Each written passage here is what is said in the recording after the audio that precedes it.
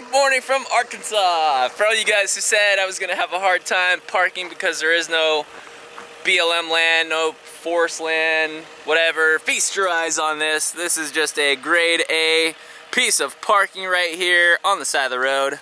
Yesterday we went mining for diamonds. Today we're gonna go mining for some gems. Hopefully we actually find something besides rocks.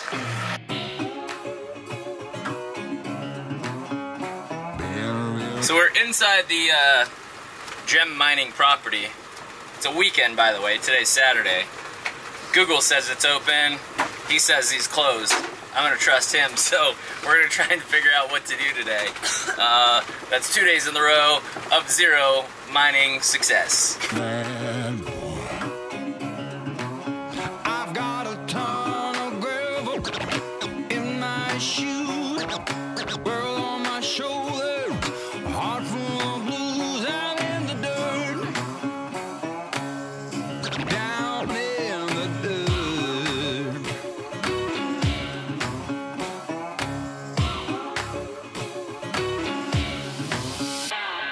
Alright, next up on our little trip, we're over in eastern Oklahoma at a place called Spiro Mounds. We don't really know what to expect here other than there are some mounds over here of dirt. And it is a interesting historical place where the ancestors of Native Americans lived from 900 to 1500 AD. So here's a reconstructed house from 900 to 1250 AD. Looks like you can go right inside. And apparently they found, I don't know how, some holes in the ground where the beams used to go. But how'd you know this was like for a beam and not like a gopher hole or something?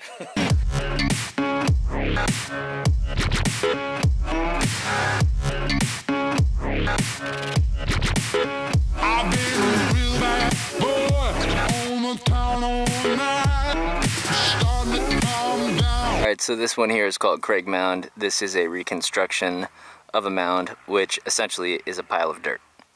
Alright, here's House Mound 5. And if you think it looks like nothing, well, join the club. Some of the stuff has been plowed over for hundreds of years, and just natural erosion of dirt, so what used to be maybe a gigantic mound is just kind of like a small little nothing you wouldn't even notice. Here's a brown mound.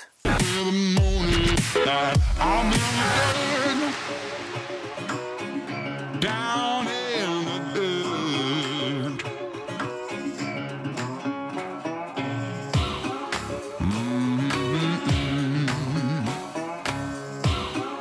Been real bad.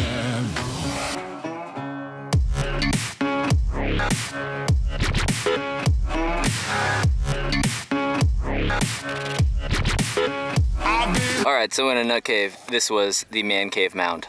Is this correct? Yeah. So this whole property goes on for like 2 more miles. In my opinion, once you've seen one mound of dirt, you've seen them all. Or you're looking at nothing. Yeah, it's kind of hard to see or use your brain to imagine what it used to be like when you're staring at what you would just think is like a field. So now we're gonna go and we're gonna go get some barbecue.